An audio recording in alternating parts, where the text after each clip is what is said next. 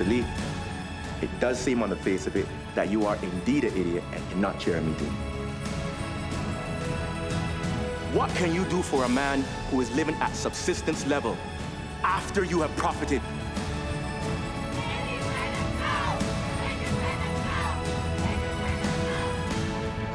I want to know what kind of mirror image do you have of yourself. This is what I am concerned about.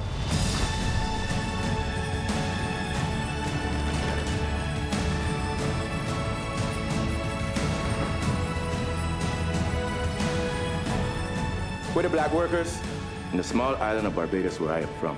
One does not join a club if one cannot afford to pay the dues oneself. Do not wait until the end of the month.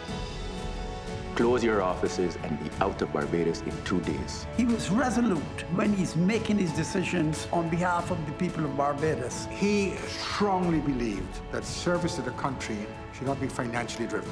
Politics for him was about duty. We were hoping that you could find a little something for either of us to do. Your constituency representative is out of Hopkins, right?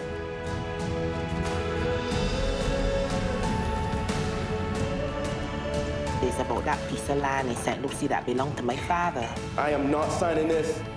What are you doing in my house at this hour of the morning?